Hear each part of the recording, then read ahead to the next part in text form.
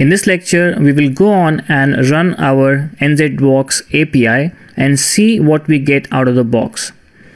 To build a web API, you can either press Ctrl+Shift+B, or using the build tab over here, you can build the solution. After building the solution, you can use the play button or the run button over here and run your API. The API is running and it opens a browser window, and it also opens your API. So my API is pointing to HTTPS localhost 7081. Your port number could be completely different, and that depends on the launch settings.json file. So make sure you know what your port number is. After that, it is pointing to swagger/index.html. Swagger is a popular tool for documenting APIs and providing a user-friendly interface for testing and exploring the APIs.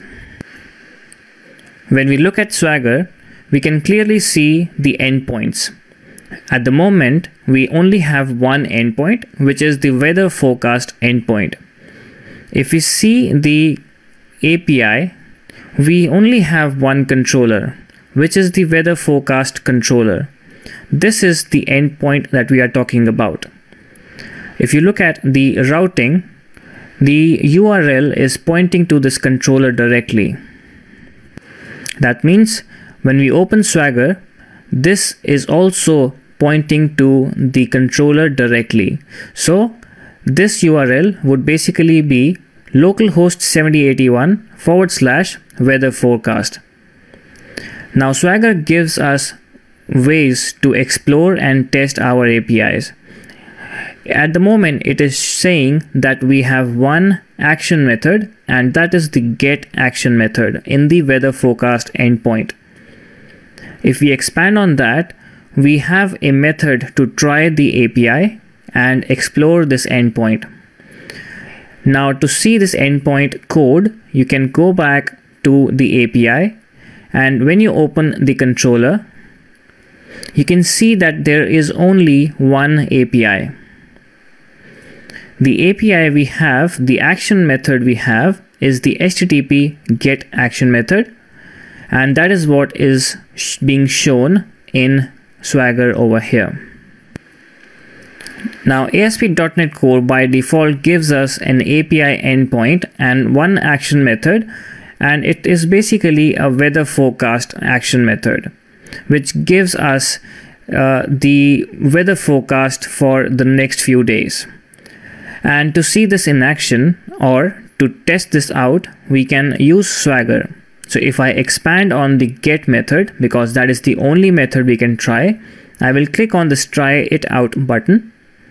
And because this is a get method and it doesn't need any input parameters in the route, I will click on the execute button over here. It comes back with a 200 response, and in the RESTful world or in HTTP, 200 response means a successful response. If you look at the request URL, we are pointing to HTTPS localhost 7081, which is the application URL for my web API. After that, it is pointing to the weather forecast resource, and using the get keyword, it is trying to get all the weather forecast back. So here the response is an object with date, temperature in Celsius, temperature in Fahrenheit, and some summary. And this is the prediction for the next few days. Now let's go back and try to create a new endpoint, just for an example. So I will stop my application, and because we want to create a new API, I will create a new controller. So right click on controllers, go to the add button and click on this controller. This way we can create a new controller. Now it is asking us which template to use. Because we are using a API, because we want to create an API controller, we will go to this over here. We will select API from the left hand side, and we will select API controller empty. Click on the add button. And let's say we want to create a students endpoint, which will give us the name of students. So I will create this controller name as students, which is the resource, followed by the name, the keyword controller. Whenever you create a controller, you have to suffix with the keyword controller so that ASP.NET Core can recognize that this is a controller. With that, I will click on the add button, and this will create an API controller. Now you can see it is a lot empty over here, but we will go on and create a new action method. In here, we have the route, which is pointing to API/controller. So if I put a comment over here, this URL, my URL will be https localhost, the port number. I won't mention that because it can be different for individuals. After that, it is pointing to API / the controller name. And this is how we can represent the controller name. When the application runs, it will take the name of the controller, which is students. So it becomes /API /students. Now this is the URI to the controller, but after that we have to have the action method. So let's say we create a get action method. So let's create an action method first, which is public action result, and let's call it get. And we can also call it get all students, because we are not passing a parameter. We don't want to get a single student, we want to get all the students back. And in here we will use the HTTP get attribute. So we will annotate this method in square brackets with the HTTP get attribute. And this is how this URL will be get, which is the HTTP verb.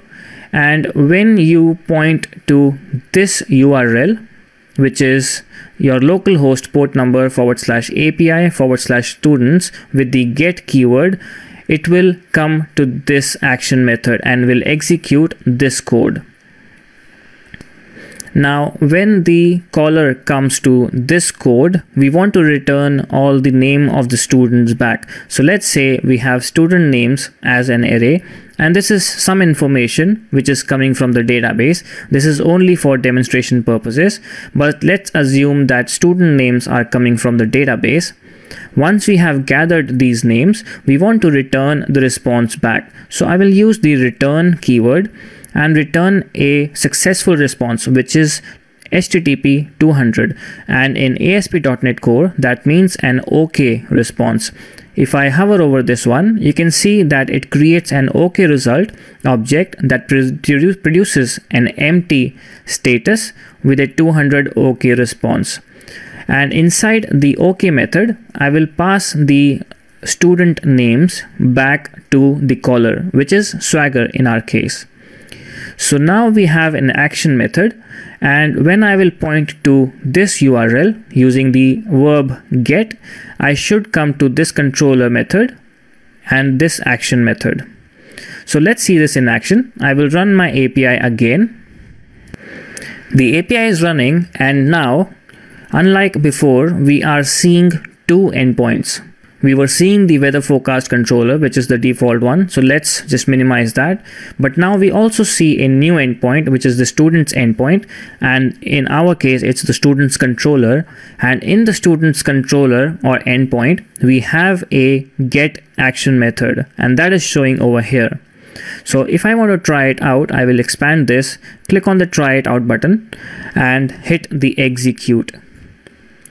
And as you can see over here, when I tried the get method, it was pointing to localhost my port number API /students, and this is the same URL that was mentioned as part of the comments. So when this URL is hit with the get keyword, this action method is called and executed. And because we were returning a list of response back, we can see that as part of the JSON in the response. And this was a successful 200 response. So now we know how routing works and how to run and consume an API using Swagger.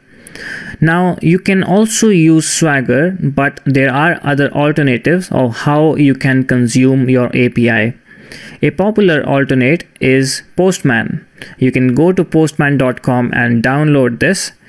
And once you have downloaded, you can click on this new button over here.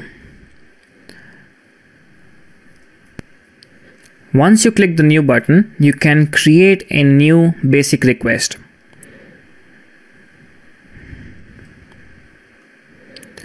On the right hand side over here, we can create a request from the plus icon over here.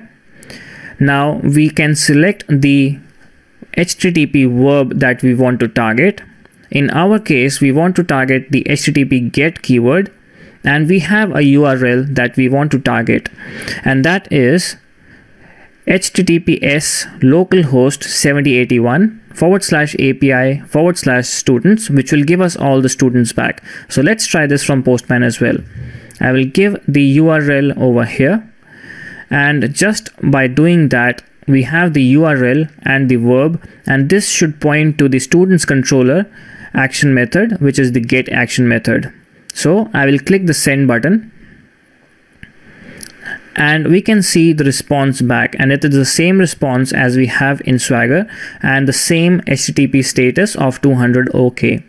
So it is totally optional for you whether to use Swagger or Postman. In this course, we will be using Swagger because it just gives you the endpoints and the related methods, so you don't have to maintain the list in Postman. You can do everything in Swagger.